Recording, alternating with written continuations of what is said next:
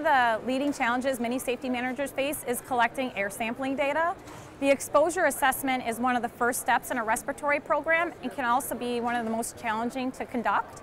But it's really important that this is done because it helps identify the appropriate respirator needed. And also, if there's certain organic vapors or acid gases, it can determine the cartridge change-out schedule. So reusable respirators remain an important type of respiratory protection.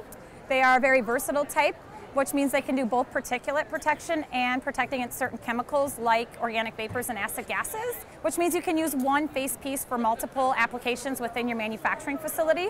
Specifically for metalworking and welding and grinding, that's a particulate hazard. Particulate filter with a nuisance level organic vapor protection may help to eliminate the odors associated with these processes and improve worker experiences.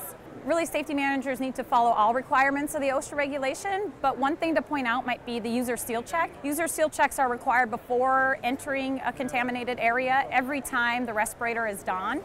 It ensures that the respirator is functioning properly and it's been put on properly. One of the latest technologies in our half-face piece respirator is the quick latch. The quick latch allows you to easily drop down the respirator after leaving a hazardous area, and then with one hand re-don the respirator before entering that hazardous area. It's a proprietary technology available in our 3M Rugged Comfort 6500 Quick Latch series.